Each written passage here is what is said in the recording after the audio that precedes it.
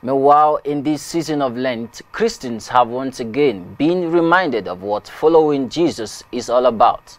According to ACNN News correspondent Nzubeti Frank, the Anglican Bishop of Jos Diocese, His Grace the Most Reverend Benjamin Kwashi, made this known while preaching at the Harvest Thanksgiving of the Chapel of Grace, Bishop's Court in Jos, where he stressed that following Christ is a matter of selfless service.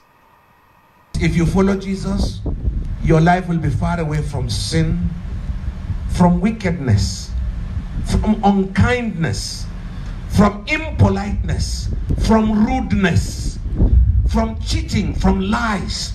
When you follow Jesus, you will follow everything that seeks to institute truth and justice. You will serve with humility. You will serve people, both low and high. You will serve. You will go out, as Jesus did, to all missionary areas. You will go and look for the poor. You will look for the weak, for the helpless. You will look for the widows. You will look for those oppressed. You will look for those who have nothing, because you have so much to give from Jesus.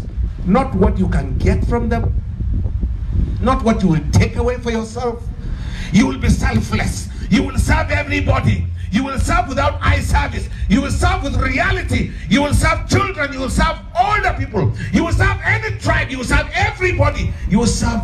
You will not have segregation. That's what following Jesus. The event featured prayers for the nation, Harvest Thanksgiving from different groups, among others.